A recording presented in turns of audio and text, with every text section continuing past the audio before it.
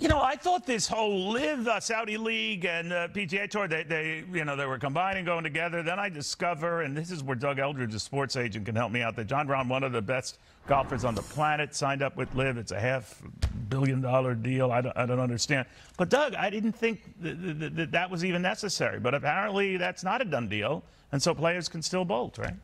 It's not a done deal at all. And it seems that arbitrary December 31st deadline that we heard back in June with the surprise announcement of a halt to litigation and a possible armistice in the form of a merger, that's really coming into question with LIV signing the #3 golfer in the world, the reigning Masters champion, the only European to ever win the U.S. Open and the Masters. This is a big get for LIV and really, really calls into question the future of this potential merger. And what about the future of the PGA Tour itself?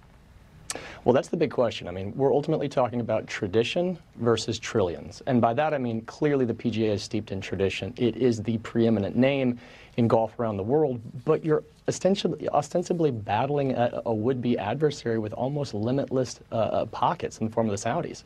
I mean, their PIF has a rumored $762 billion in it. They put a mere $2 billion on the table, really as life support for the PGA, with another $1 billion offset in that June announcement.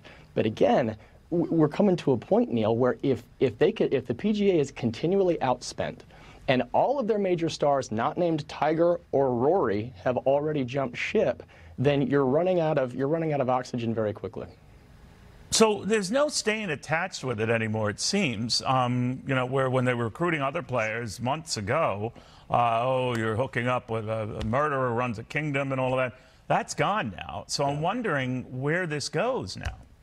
Well, and that's the crazy thing. This was the PGA's battle to lose in the court of public opinion, from a perception and optics standpoint.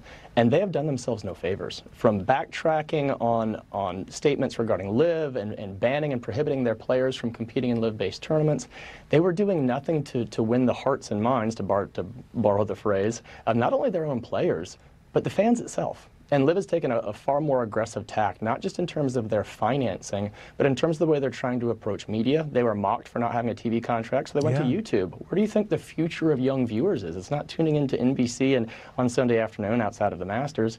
It's getting that streaming content. So they're taking an aggressive tack. But, I've always said sports remains the best example of the free market. It's a pure meritocracy. You're either 6'6", 300 and can block for Brady, or you're not. You're either 7 foot and can dunk from the free throw line, or you're not. You're either a 29-year-old Spaniard who won the Masters, is ranked 3rd in the world, and has earned the right for a $300 to $500 million payday, or you're not. I guess. And he's or really either put you himself have in $1 this trillion position. to piss away, or you don't. And they have that edge, don't they? All right. Yes, sir, they do. There's no doubt about that. You're the best. Have a wonderful, wonderful Christmas, Doug. Doug Eldridge, sports agent extraordinaire out of Washington, D.C. But it's amazing. All of a sudden, all the controversies around LIV when it started, now bygones are bygones, I guess, except for the PGA. Ironically, in a position where they can't control this. Money talks, I guess. Money talks.